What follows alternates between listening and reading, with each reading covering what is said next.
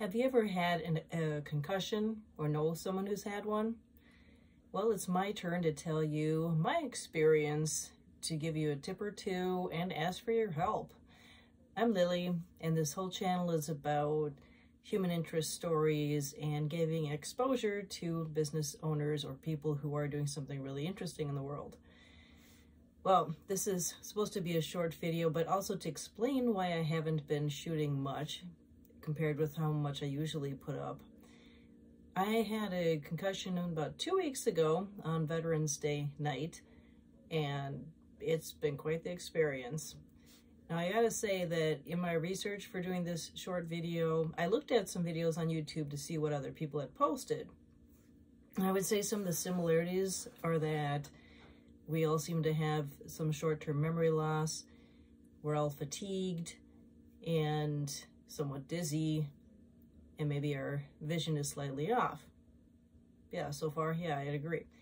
And in my case, well, I have ADHD, so sometimes it's hard to tell whether it is as a result of that I get tired from executive function type of activities, whatever, something that involves organizing or decision making, although usually I don't have trouble making decisions.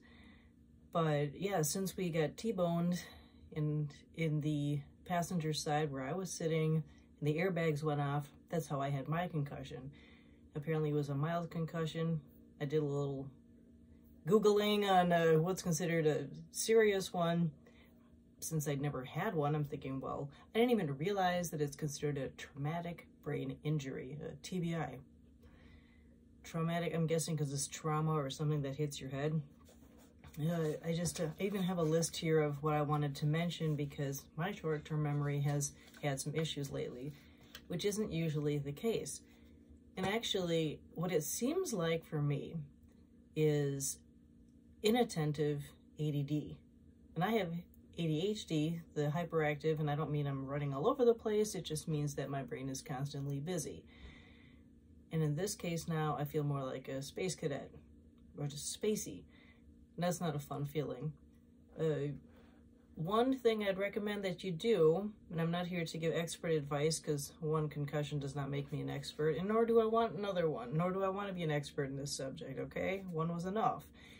But I have learned the importance of getting an appointment the day of, or at least the day after, and to mention to the doctor or nurse, whoever you talk with, that you had you were in an accident, so that they have specific types of appointments to give you, like follow-up to automotive accident or whatever type you were in, and also to get your eyes examined ASAP. I had a specialized type of eye exam, not the classic annoying kind where they ask, better one, better two. No, it was even tougher than that. It was like 6 exercises to measure how well my eyes were focusing on certain points on the field or peripheral vision. Let's just say I've never had such a hard eye exam in my life. And now, I don't know if it was 6 exercises, let's just say 6 for now.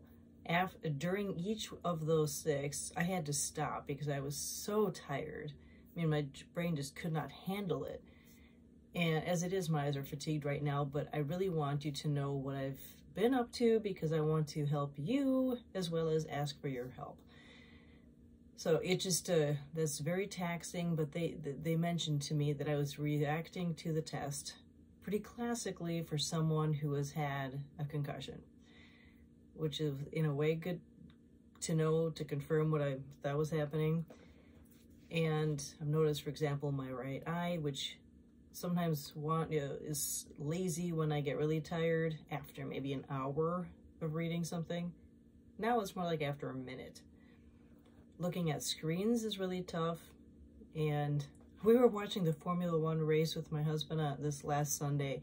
Way too much action. Oh my God. Be careful with how much you watch the screen.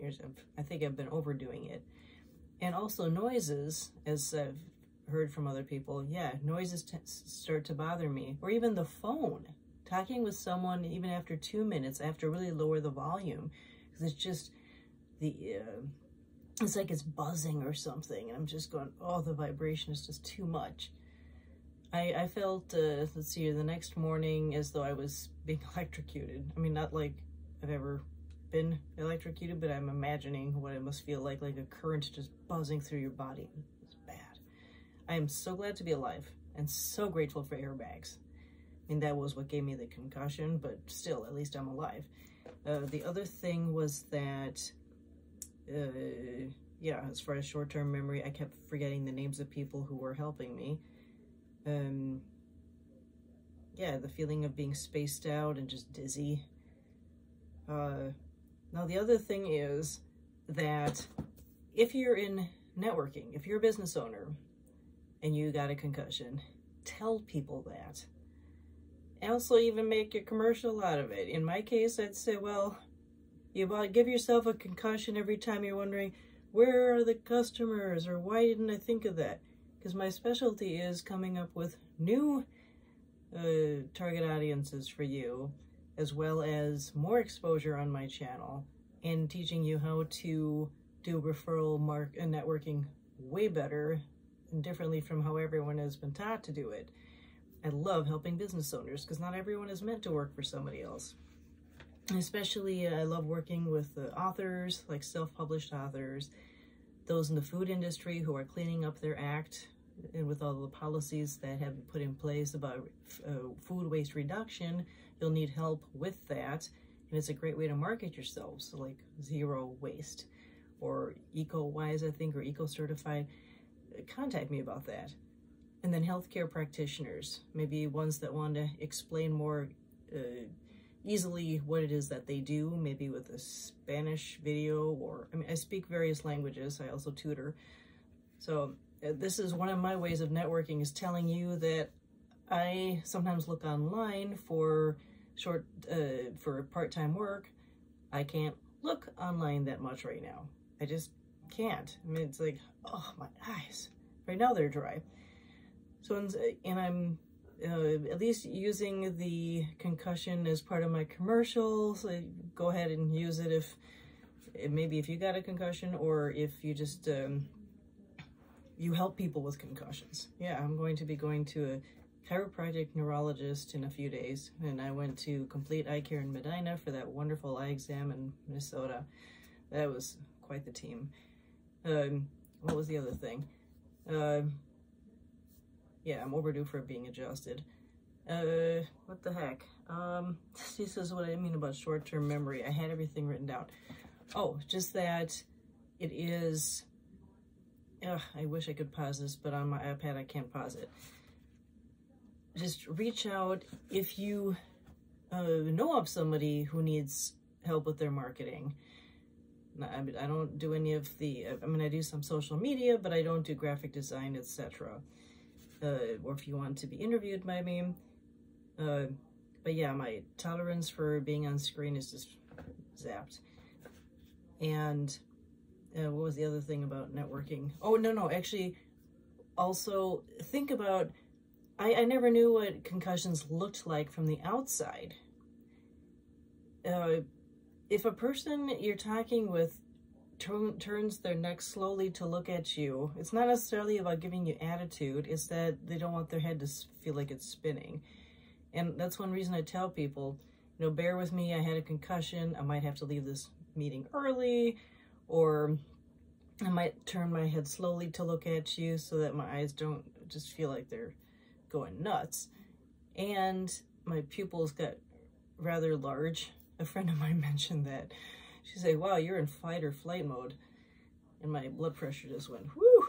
So yeah, it's, the person might be sort of spacey, more so than usual.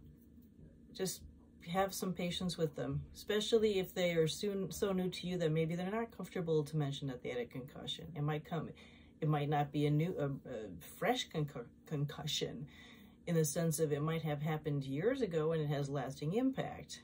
I have much more compassion for those with head injuries now. Not that I had none before, but I'm much more understanding, I guess you could say, and grateful that I still have a lot of my memory, and I'm doing fairly well.